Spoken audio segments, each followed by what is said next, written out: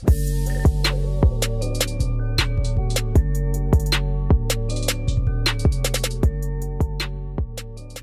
is going on, guys? Nathan here. Welcome back to my channel. Today we're talking about making a PayPal account when you guys are actually under the age of 18. Now, you guys might be thinking, why am I making this video? Well, the reason I'm making this video is because I actually ran into something that actually caused me some problems, and I didn't want you guys to run into those same problems, because chances are, even if you guys are under 18, you guys are probably going to want to have a PayPal for various reasons. So with that being said, the main piece of advice that I wanted to share with you guys is, if you guys are under 18, do not, I repeat, do not open a PayPal with your name on it.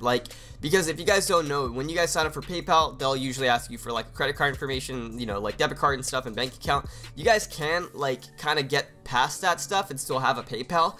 But the thing is, when you guys actually try to get money or send out money, you guys can get money, yeah, but you can't send it back out. You can't buy stuff with it up until you guys actually have a payment method, if that makes any sense, because of the fact that PayPal has to make money from some place. And usually, a lot of times, they can make money by shutting down other people's accounts, which that doesn't really seem right, but that is the case a lot of the times. So basically what happened to me is, I had a PayPal and I had a couple bucks in it. You know, I was just about to get paid through YouTube. Lo and behold, I didn't realize that they asked me for my social security number, and I put it in because, you know, I needed to in order to get paid through YouTube. So I put that stuff in, and they're like, okay, your account is under lockdown for some reason. So they're like, submit your social security number again, submit your ID, and submit some sort of phone bill. So I submitted that stuff, and the next day they still were processing it. So I called them up, said, you know, what's up with this? And they're like, yeah, nothing really seems to be wrong, but wait one sec, let me just check out your social security and your ID.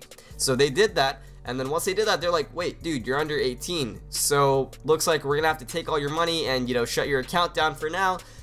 It'll still be up, but it's very limited. You can give refunds, but you can't really buy stuff. You can't really do stuff with your PayPal. So once you actually turn 18, just call us back and we're gonna delete this account. And obviously they were hinting at they're gonna keep all the money in it, and basically they were gonna make me a new account with the same username and email, which I was really frustrated because I was actually having some items on eBay that were selling, and I couldn't get the money and I couldn't ship the items out because I couldn't receive the money through PayPal.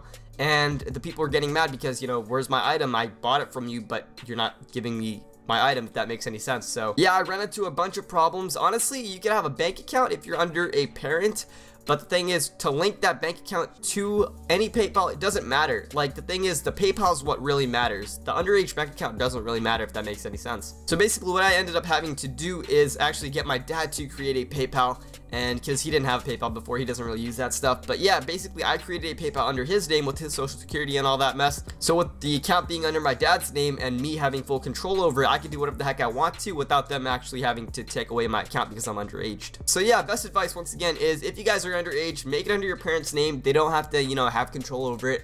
You have full control over it. Just literally all you have to do is just let them put in their social security, and they don't even need to type in their bank account. You can type in your own bank account. Now if you guys don't have a bank account, honestly, just hold off until you guys have a bank account, because there's no point of you having a PayPal without a bank account, because you guys, chances are you won't be able to withdraw the money. The money is basically going to be stuck in your PayPal, and if they catch on, when you actually go to withdraw the money, and they're going to ask you for your social security and your ID, so when they do find out that you're under 18, you're going to get caught. So like I said, if you guys don't have a bank account, just hold on, wait a little bit until you guys actually get a bank account. But if you guys don't really want to wait, then just ask your parents if they can do it for you with their bank account. So it's as simple as that. Just keep in mind what I just said in this video, because I really don't want anyone else to run into this problem that I did. And I'm sure I'm not the only one to do this, because I saw a couple other videos on YouTube talking about this. But yeah, anyways, with that being out of the way, summer is here. I'm back to uploading probably every 2 or 3 days now, so keep an eye out for new videos coming your way. Anyways, hopefully you guys found this video helpful. If you guys did,